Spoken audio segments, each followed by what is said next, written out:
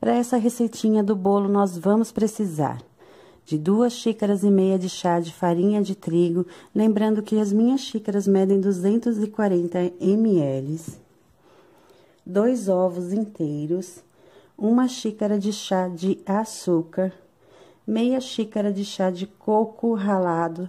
Esse é o coco seco que nós fizemos ele assim mais queimadinho.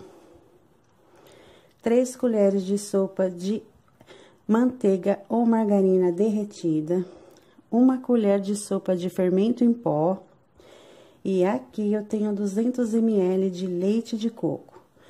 Então, eu vou arrumar tudo aqui pra gente começar esse bolo maravilhoso e já já eu volto.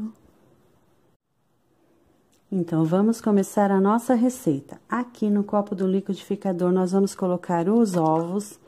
Lembrando que todos os ingredientes devem estar em temperatura ambiente. Vamos colocar toda a quantidade de leite de coco, toda a quantidade de manteiga ou margarina derretida, o coco seco queimado. A receitinha de como fazer esse coco seco já está no canal. Para quem não viu, eu vou deixar o link na descrição desse vídeo. Vamos colocar também o açúcar. E vamos bater por 1 minutinho. Vamos lá? Depois de bater por 1 minutinho, nós vamos misturar aqui na farinha, junto com o fermento. Coloca o fermento, mexe bem. E agora, nós vamos colocar todo esse creme que foi batido por 1 minuto no liquidificador. De uma só vez. Agora, nós vamos misturar muito bem até que fique uma massa lisinha e homogênea. Vamos lá?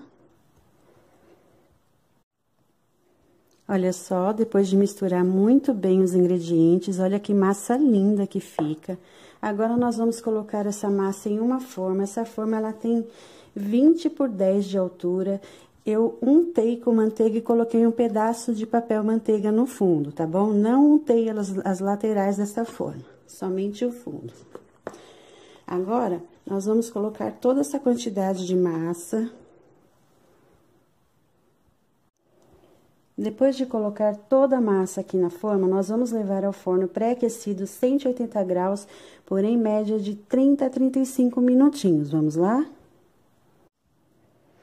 Olha só, o nosso bolo já assou. Eu deixei virado aqui sobre um prato para ele ir esfriando e desenformando, ó. Sai facilmente. Agora, a gente vai retirar essa parte aqui do papel manteiga. E nós vamos cortar em 3 partes esse bolo. Vamos começar cortando a primeira parte. Você faz mais ou menos uma linha para você medir certinho a altura que você quer esse bolo. Então, aqui eu vou cortar em 3 partes. Eu já sei que é mais ou menos 1,5 dedos.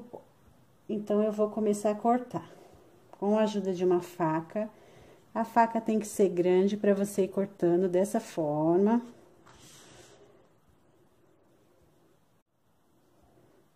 Olha só, que maravilha de massa para você rechear seu bolo.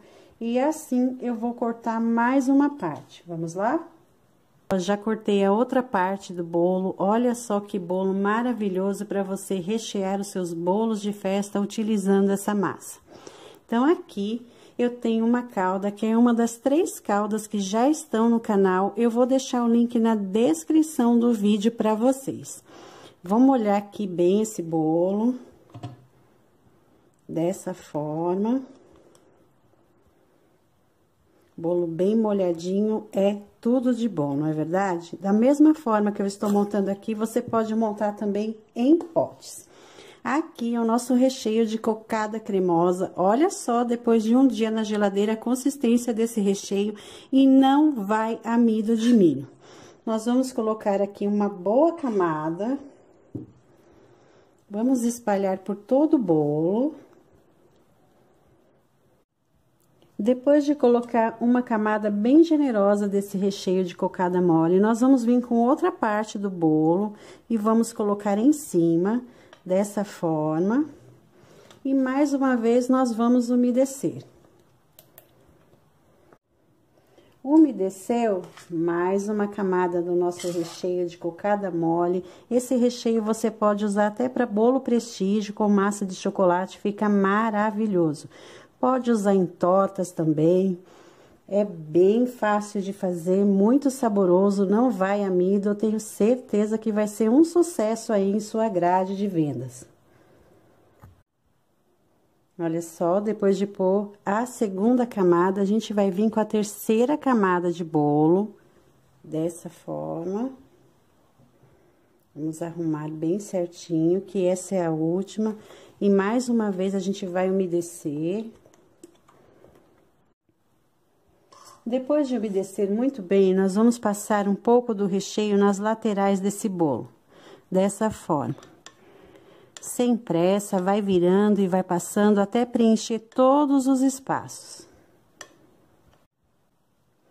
Olha só, já passei o nosso recheio de cocada mole por cima e nas laterais por todo o bolo. Olha que coisa linda que fica. Esse recheio vale muito a pena você fazer porque é maravilhoso. Aqui nas laterais e por cima do bolo, eu vou complementar com o nosso coco queimado caseiro. A receitinha desse coco queimado caseiro já está no canal. Para quem não viu, eu vou deixar o link na descrição.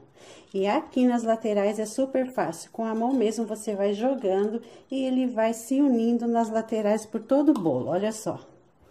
Maravilhosa essa receita. Façam. Olha só que espetáculo, nosso bolo de cocada. Olha que incrível. Valeu a pena esperar essas 3 receitinhas, não é?